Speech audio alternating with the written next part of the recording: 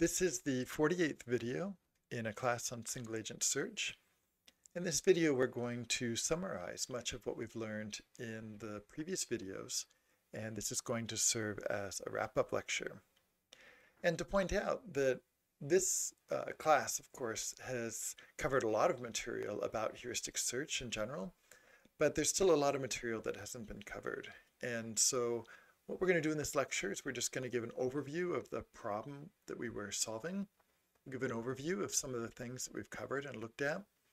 And then we'll give an overview of some of the topics that we did not cover and the space where some of those algorithms or ideas go in their techniques. And we will use that to wrap up today.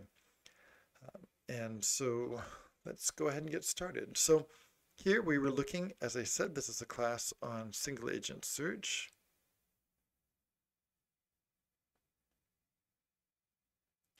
And this is, as a general problem solving course, our input is something like a graph, a heuristic, and a start state and a goal state. And the goal, so this is the input in the most general form, and the output is a path from S to G. Now, this is the most general version of the problem. There's actually many different variants of this problem and other things that we might consider. For instance, this graph that we have as input may only be an implicit graph instead of an explicit graph.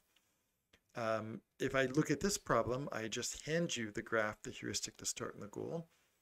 And we've looked at a lot of variants. For instance, maybe I give you the graph but no heuristic. So how do I build a heuristic? Maybe I give you the graph implicitly.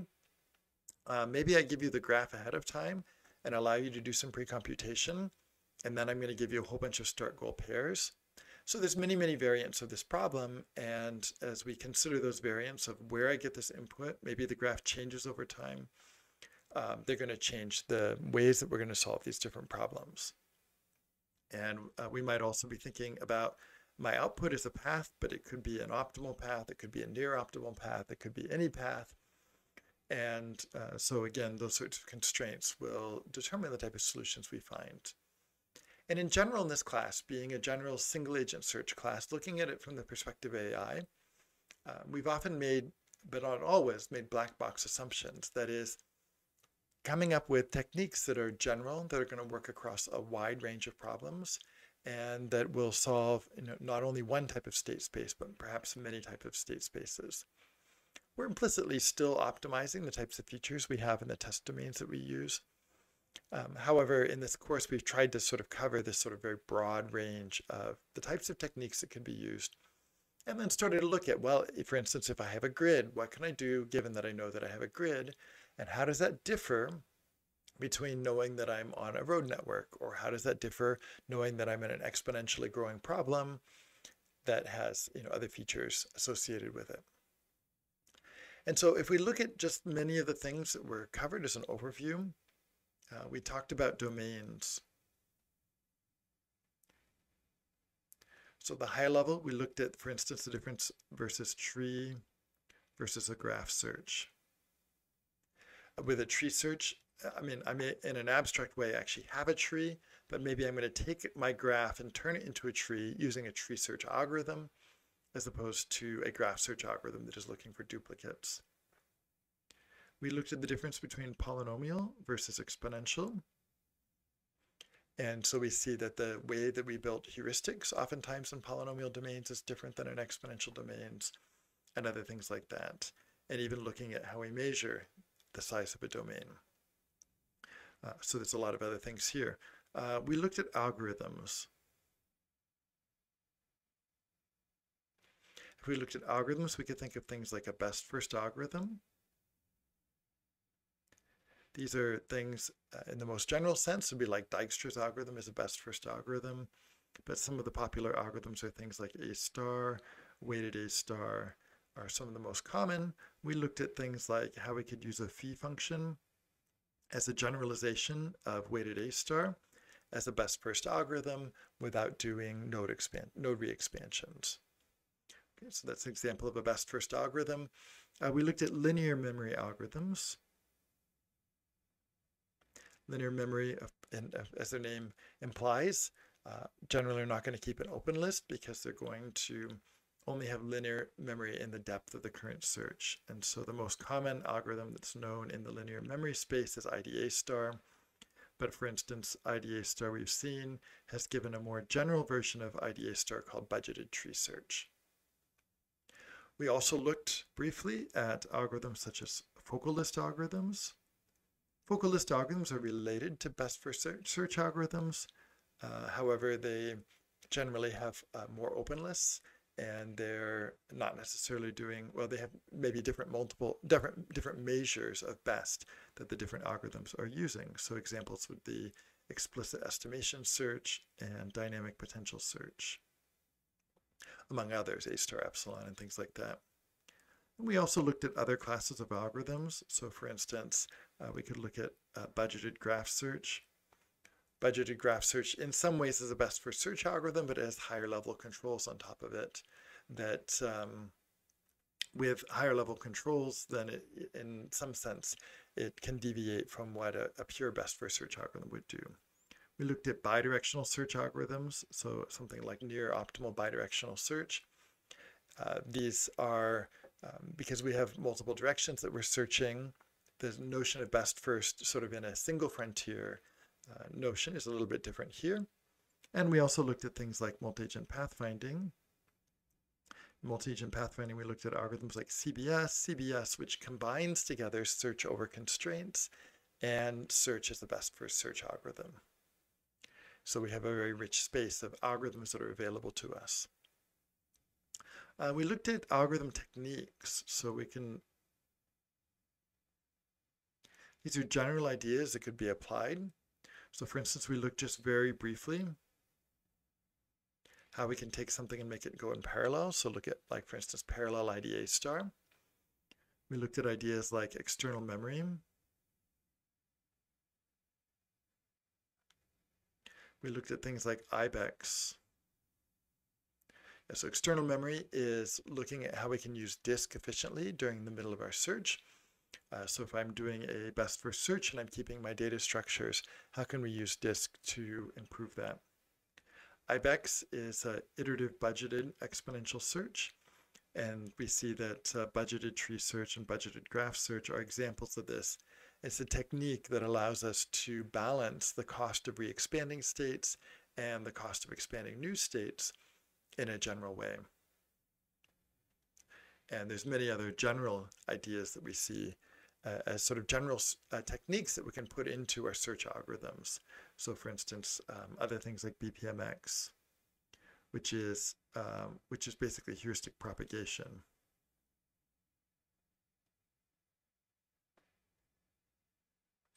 Okay. So we looked at general techniques that we can use that are applicable to many different algorithms. And they're not specific necessarily to a single one. And that gets us into things like heuristics.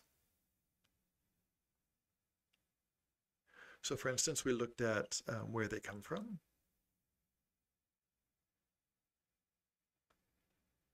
And here we saw that if we want to look at a heuristic for an exponential domain versus a polynomial domain, we might be looking at different ways of building heuristics. Something that works in a polynomial domain won't necessarily work in an exponential domain. Something that works in an exponential domain won't necessarily work in a polynomial domain. And then, of course, how we build them. We looked at things like how to compress.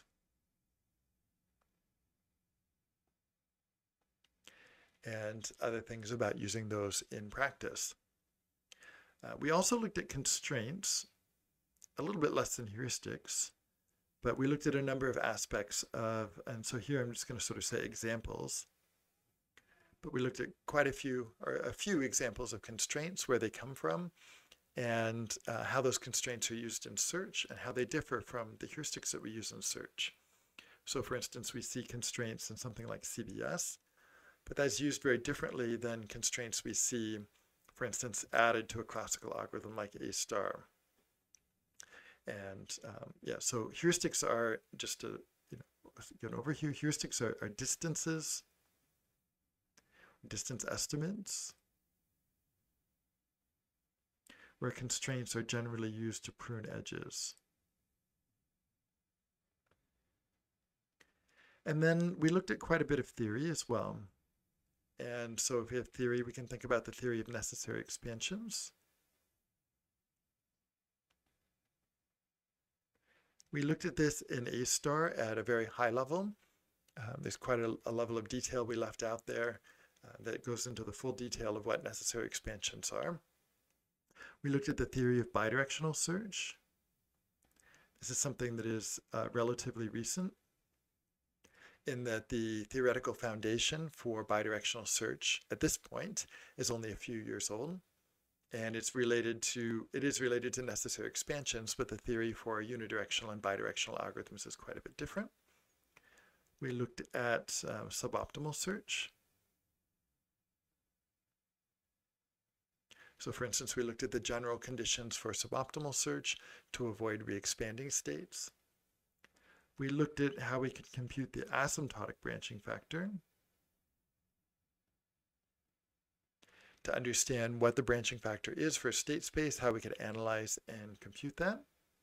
We looked at the theory behind things like inconsistent heuristics, what they are, and what is the worst case performance if we have an inconsistent heuristic.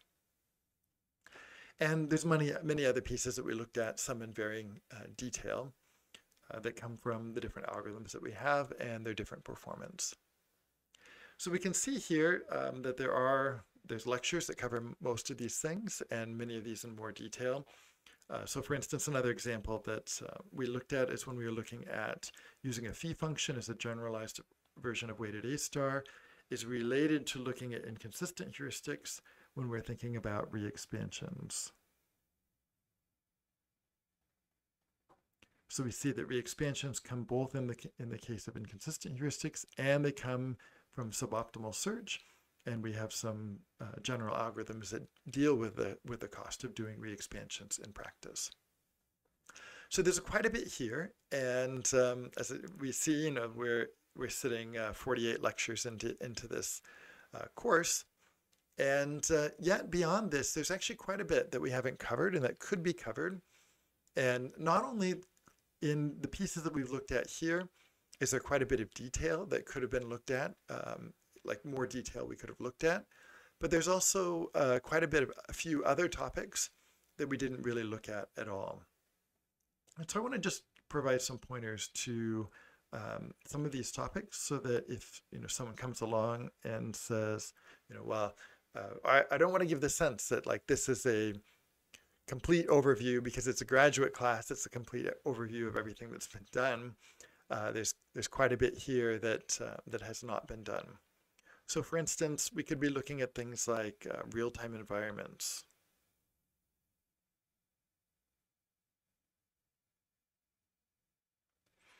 And so these might be environments with real time. We might be thinking about bounded computation.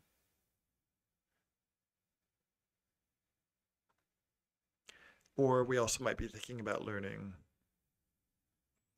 So in this type of domain, the idea is that, for instance, I have a self-driving car.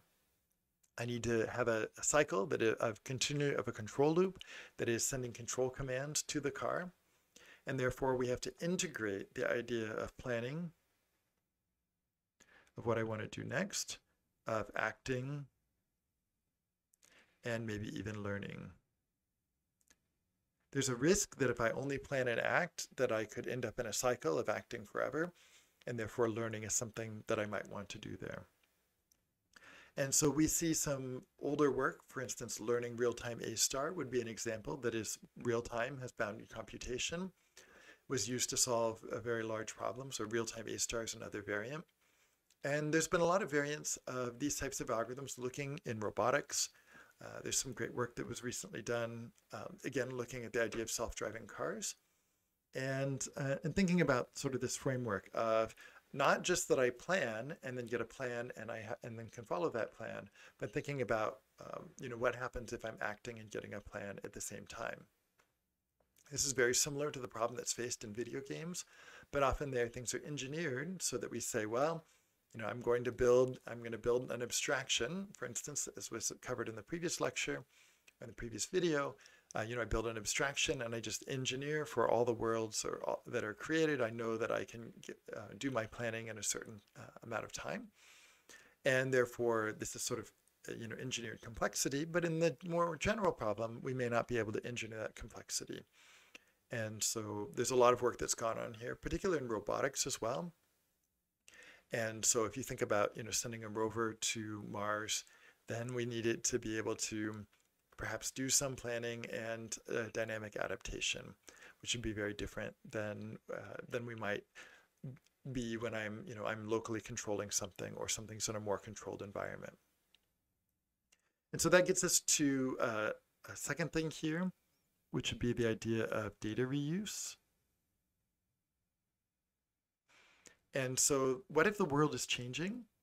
So again, that may be that if I'm a Mars robot, that I have some preliminary map of Mars, but until I actually drive around, then I don't know what's actually there. I don't know what the actual obstacles are. And what that leads to is this problem of, well, if the world changes just slightly, how do I reuse my data? How do I do some planning and do it in a way that's robust so that if the world changes, it's not going to cost me, or I'm able to take advantage of the work that I've put in already. And so one example of an algorithm that is very popular here is D-star Lite. D-star was an original algorithm. D-star Lite is a slightly simpler version of that algorithm.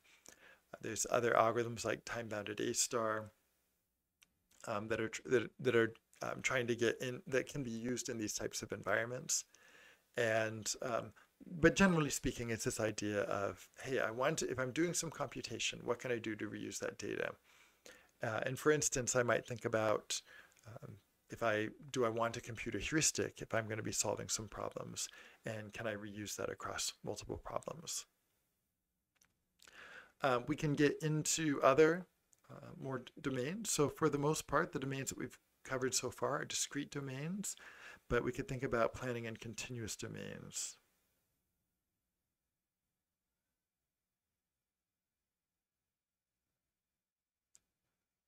And so something like this would be, there's a number of different variants of this.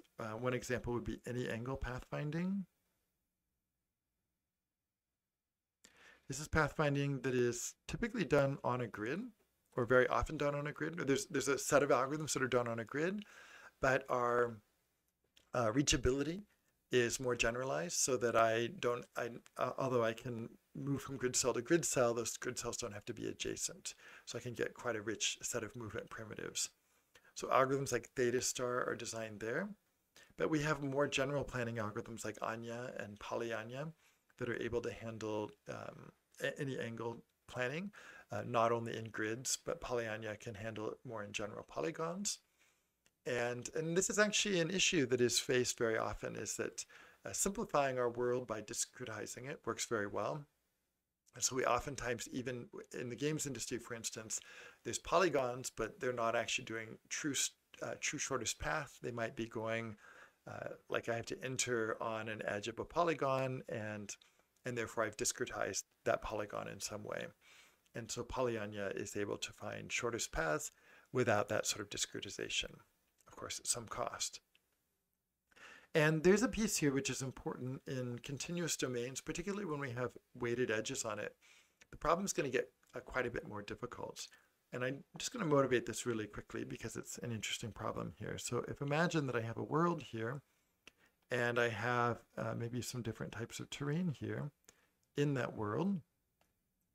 And therefore, if I'm going to plan in this world, then I'm going to have to sort of plan between the different types of terrain that I have. And it's been shown in general that when you have planning through different types of terrain like this, and we're not discretizing the world, then a shortest path actually looks something like Snell's law, where I'm going to follow a line here, and then basically as I go into a region of different cost, I'm going to get some change in the angle that I follow here, and then maybe I'll get some other change that goes through here. And so what happens is that actually in a world like this, if I want to reach the goal, basically if I start at the start, I'm going to choose a heading. And as I choose a heading, that basically determines exactly where the final path is going to end up. And so you can think about, well, if that's going to give me a path in a particular place that it ends up in the world, then what I'm going to do is I'm going to essentially search over the initial heading that I follow that is going to get me to wherever my goal happens to be. If this is my goal up here.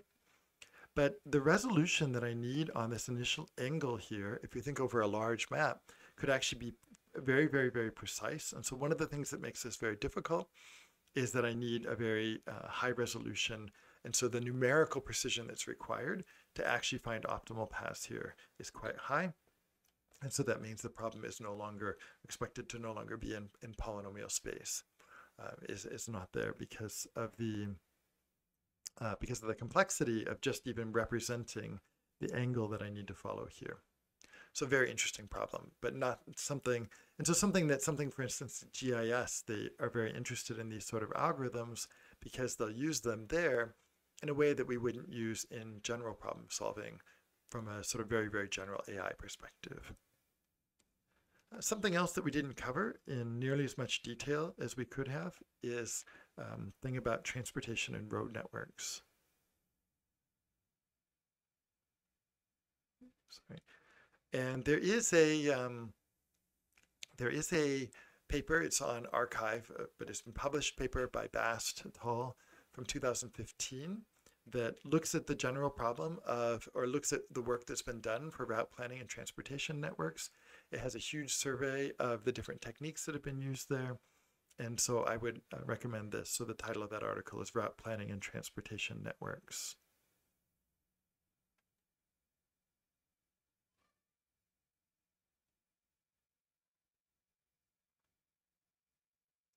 And that's really going to cover quite a broad range. In fact, just that one paper, really, you could teach a whole class on the techniques that are inside there. We've covered some of those ideas here, but not all of them, and not in the detail that you could. So some examples of things that we didn't cover would be things like hub labels. Hub labels are a really extraordinarily fast way of doing pathfinding, where every node is going to be labeled with a hub that so between any two pair of states, we'll be able to compare the labels and find a overlapping label which contains the shortest path between those two states. Other things we didn't talk about, for instance, are dynamic costs. So if we look at contraction hierarchies, these have been very widely used in domains where, for instance, we have traffic. So it can be more expensive or less expensive, and they're very adaptable to that. And we didn't really talk about that, or we did not talk about it at all in this course. Some other things, again, that we didn't cover are sort of optimizing. I'm going to put this under a category of optimizing the search time. And there's a few things under that. So for instance, what we can find here is there are suboptimal algorithms that are designed to say, maybe I want to get a solution as quickly as possible. So I'm not thinking about I want a suboptimality bound, but I'm thinking about actually how do I optimize my search to think very specifically about I want the search to be done in a certain amount of time. So I even want to reason or some sort of meta reasoning about how I guide the search based on the expected time to complete the search. And Wheeler Rummel and his lab, his graduate students, have done a lot of very interesting work in this area. There's a lot of work in sort of these spaces where I have something that's expensive, like I'll just say an expensive component.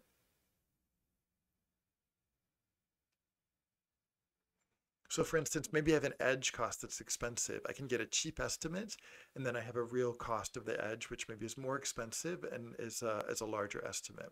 I might have multiple heuristics, so I have a cheap heuristic and an expensive heuristic.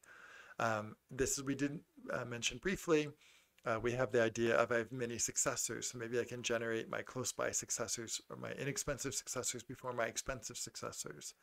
So all this idea that have come with something is expensive, generating successors, for instance, or storing the successors, and we want to optimize that search time.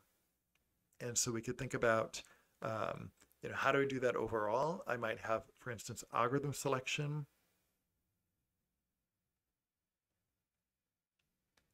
And there's things like dovetailing, where it's this idea that I have multiple algorithms where I might run them in parallel because I don't know which algorithm is going to work well.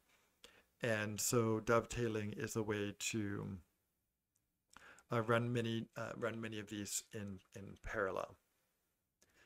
And we can also think about just if I sort of put a grab bag here. Actually, so I'm going to put under here others. Now, a big thing here is planning. So planning is a domain that often uses heuristic search to solve problems. But as a domain, what's going on in planning is that they generally have a factored state representation. So you can, and a heuristic isn't provided.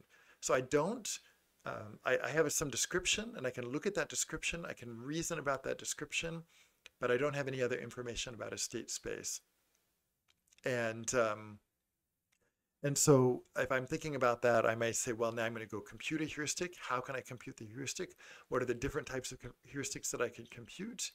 And so there's just, again, that's a whole field. There's multiple classes that could be taught about the work that's being done in planning. And that's something that we just completely chose not to cover here. There's a lot of work that's been done, and just to mention another area here, in parallel search and parallel algorithms.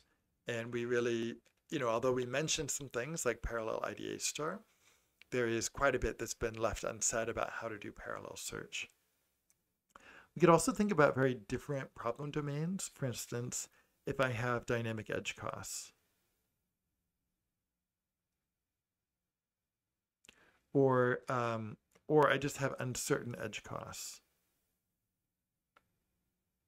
So for instance, we can design algorithms. There's a problem called the Canadian traveler problem, which is, maybe I'm going to get to a road and the cost has gone up, or maybe it's going to be more expensive.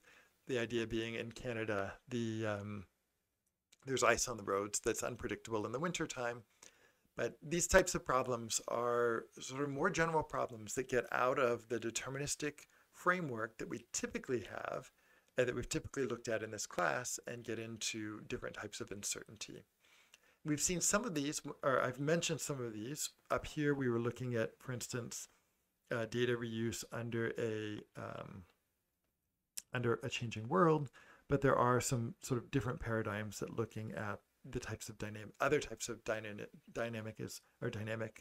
costs and other things in the state space that have changed. And so even what I want to say here is, even when I talk about the work that's been done here, the other thing I should just say is theory. There's a lot of other theory work that's been done that we just didn't get to in detail. Looking at, for instance, in more detail, what is the impact of a heuristic during search? Theory that is looking at, the types of things that you can and can't do. And so, as I said, we've left a lot here, and even just some of the detail of the theories that have existed in practice. And so, so here I'm going to wrap things up, but basically I'm going to say that we've been able to cover a lot here. There's a lot of things that are here, and there's a lot that is still left undone. And the way I want to complete this actually is to say that it's an advertisement for my lab. So I run a lab at the University of Alberta, and it's called the Moving AI Lab. And it's looking about things that are moving. So there's a number of different ways we could interpret moving AI. One of them would be algorithms about agents that move, but we can just think about algorithms that have a path that move you from one place to another. We could also think about results that are moving because they're so spectacular, or maybe an AI is able to do something in a context that is surprising or that is meaningful.